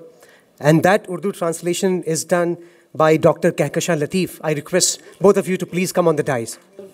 Assalamu alaikum. Bismillahirrahmanirrahim. ये किताब professor Deepak Kumar साहब की तहरीर करदा हिंदुस्तानी तहज़ीब, समाज और सियासत का बतदरीज इर्तक़ा है और इसमें ये ख़याल पेश किया गया है कि यहाँ पर वर्ण व्यवस्था, ज़ात पात का निज़ाम किस तरह शुरू हुआ, तहज़ीब किस तरह डेवलप हुई, किस तरह बतदरीज इर्तिक़ा कौमों का हुआ और हमारे यहाँ अतिथि सर्वे भवन्तु सुखिना सर्वे संतु निरामया का जो कंसेप्ट था उसको किस तरह से डेवलप किया गया और बाद में सियासत किस तरह से बतदरीज बदलती रही उसका भी तसव्वुर स्ट्रेट फॉरवर्ड अंदाज में बराह रास्त दीपक कुमार साहब की किताब में मौजूद है। और एक बात बहुत अहम है कि बहुत दिलचस्प अंदाज में इन्होंने तहज़ीबी मुहावरे, तहज़ीबी अल्फाज, लोकल अल्फाज और अवामी ज़बान में इसको पेश किया है। ये बहुत दिलचस्प किताब है और क़ारी को कभी अपने हमेशा क़ारी को अपने एतमाद में ले लेती है। बहुत बहुत शुक्रिया दीपक कुमार साहब कि आपने ये सआदत दी।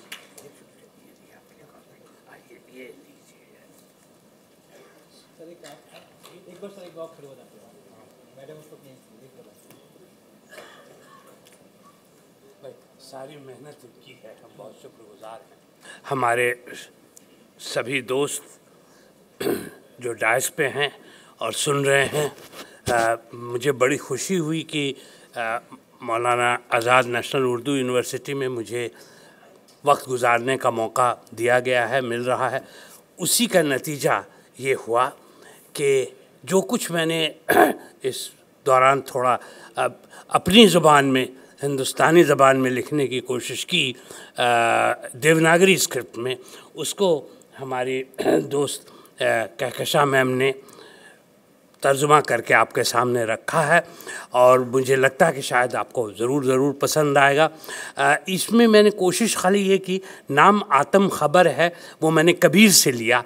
अब आतम किसको कहते हैं ये तो कबीर साहब बेहतर जानते थे, मैंने कोशिश किया है कि वो आप देखें। और ख़बर जो है, हिस्टोरियन का काम तो खबर लेना है, खबर देना है, खबरिया तो है ही हिस्टोरियन, इसमें कोई शक नहीं।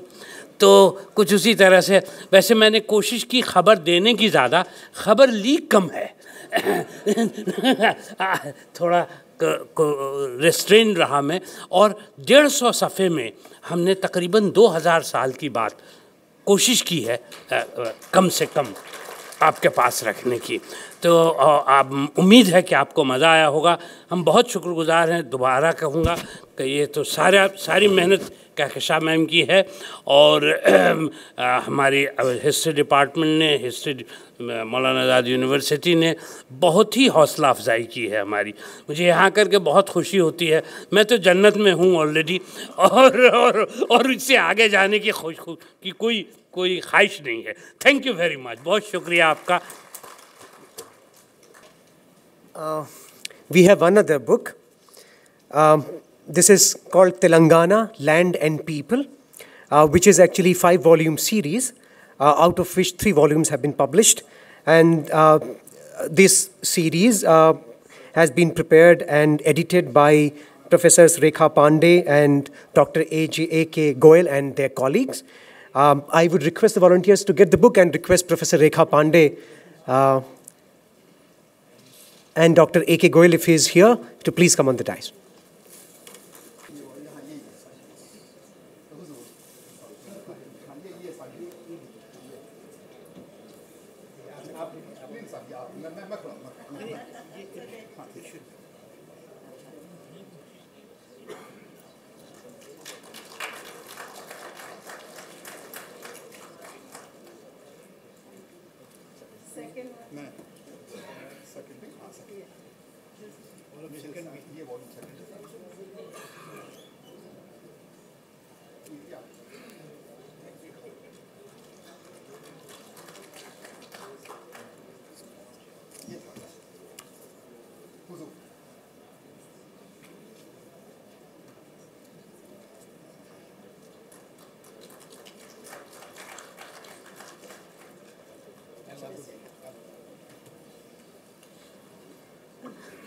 Vice Chancellor, sir, and all the dignitaries on the dais, I would really like to thank Maulana Azad Urdu University for giving this opportunity. We have been teaching at the Mari Chinna Reddy Institute for the last 15-20 years. You know, I take courses on gender and history. These are IAS and other officers who get selected and they come for orientation and courses, etc. And Mr. Goyal, though he is a technologist, he's passed from IIT. He has been an administrative service officer, but his passion for history is something which you can only talk to him and understand. And he did a lot of lessons with them on technology. And then when Telangana was formed, we thought that, you know, many colleges had introduced this thing on Telangana history. There are a lot of courses which are being taught.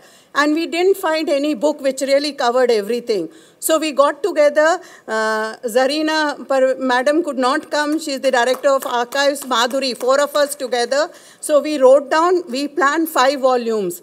We thought we will release 4. The 4th is still in the press. It has not come out. But finally, we plan to bring out 5 volumes will come out.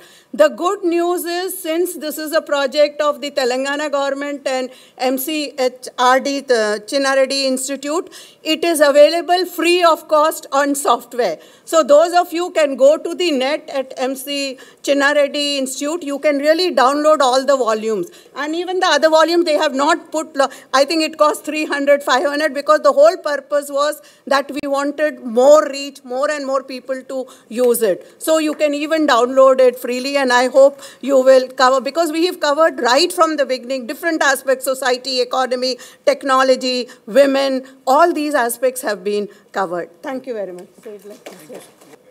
Honorable Vice Chancellor, sir, Adab. I am a lover of Telangana. That's all is my introduction.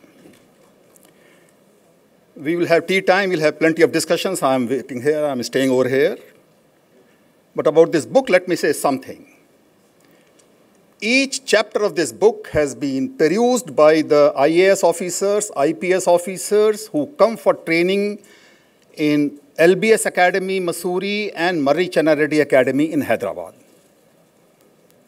This is not a book written by me. It's a book which has evolved in a classroom over 2 years, each volume.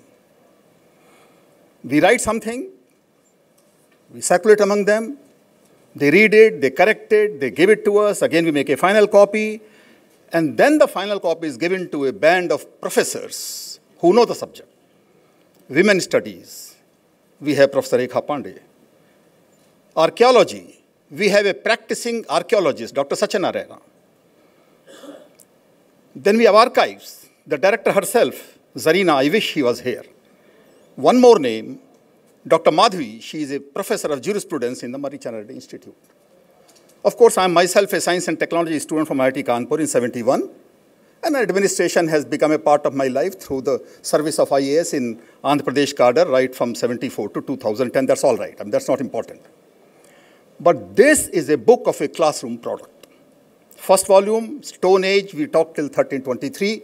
Some date, you have to limit it. We talk of Stone Age, we talk of the Mesolithic, we talk of Neolithic, we talk of the 16 Mahajanpadas, we talk of Buddha, the Mauryas, the Ashoka, the Shatvahanas, the Vakataks, the Rashtrakuts, the Chalukyas, and Kakatiyas. That's the first volume, that's it. Of course, we talk of per capita income, we talk of population, we talk of mode of production, we talk of agriculture, and we talk of the trade. Not as profound as probably the professor would like it, but still rudimentary. Second volume is from 1323 to, the date is important, 1323 to 1723. It's a very important phase. We call it medieval and all that. Somehow I'm a student of science and technology. For me, the time is okay, fine, but call it by whatever name. But this is a very, very important period in the history of this land called Telangana. We talk of Bahmanis, we talk of Qutub Shahis, we talk of Mughals, and of course, we talk of Marathas' intervention, and then of course we have the Asafzahis. I mean, that's a very crucial period. What is important is not what has been written here. What is important is that in our opinion, that has not been said anywhere. We have traced the history of population from 1300 to 1700 for Telangana land. We have seen the agricultural contour. We have seen the taxation. We have seen the trade, the commerce. And then, of course, people don't really talk about it, the climatic conditions. It was a period of climatic change also. Third volume is from 1723 to 1858, to be precise. 1st November 1858 is the third volume. And that, of course, is a period of the first phase of Asafzahis, the 3-4 Nizams. And that talks about whatever economy, technology, science, etc. This is what we have done till now. There are 2 more volumes. 1st November 1858 till 17th September 1948 is the 4th volume. And the 5th volume would be 1948 till 2014. We are working at it. It will take time. We hope that probably by next History Congress, we'll be able to produce it. Thank you very much for this time and opportunity. Just one small addition. Volume 3, I have got some extra copies with me. We will keep it in one corner. After lunch, if you feel interested in carrying a hard copy of it, you can carry with you. All the best. Thank you. It's all free of cost. Just a couple of more moments, sir. The Telangana History Congress on this occasion wants to honor 2 people, the son of a freedom fighter and a renowned historian who very actively writes in Telugu, English, and Urdu on the history of Telangana region. So I would request the volunteers to please get the shawl and the sapling and request the Honorable Vice Chancellors to please honor these individuals. May I now invite Shri Vaddaraju Bapi Raju, son of veteran freedom fighter Shri Buddharaja Ramam and Shri Mati Vaddaraju Manikayamba, whose family has sacrificed a lot in general, in one way or the other, for the Telangana movement and for India's independence.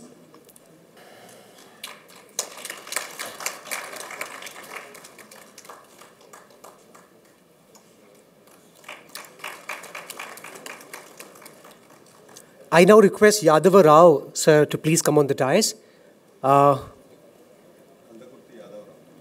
Kandakutti Yadava Rao, sir. He's a historian and he frequently writes in all 3 languages on the history of Telangana and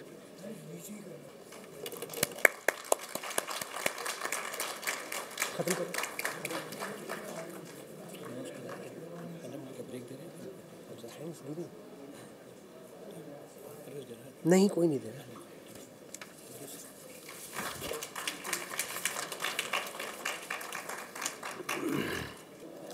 Thank you very much, sir.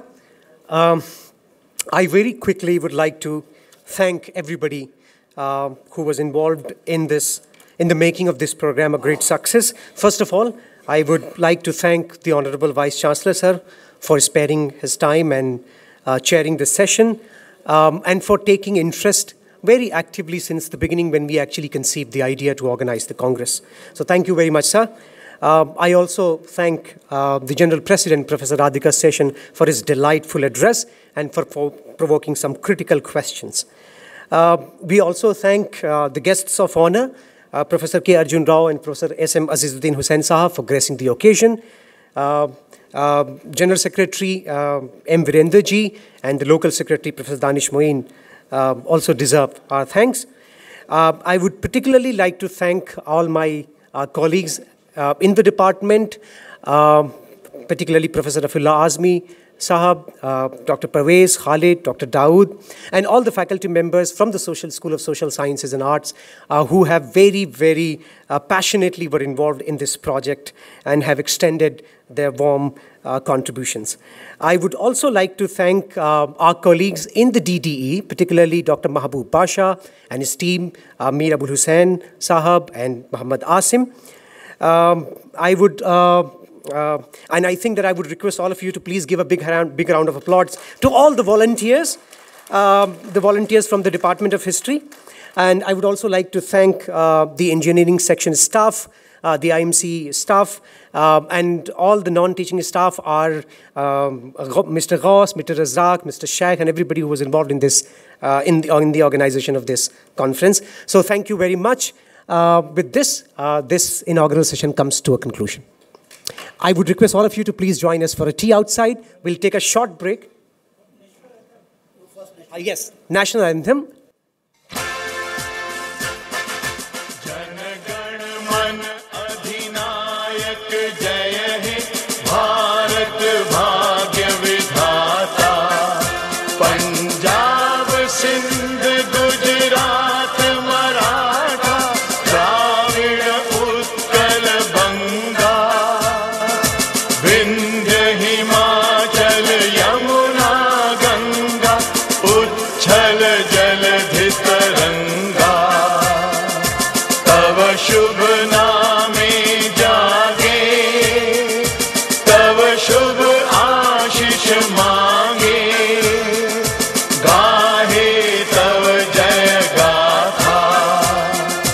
जन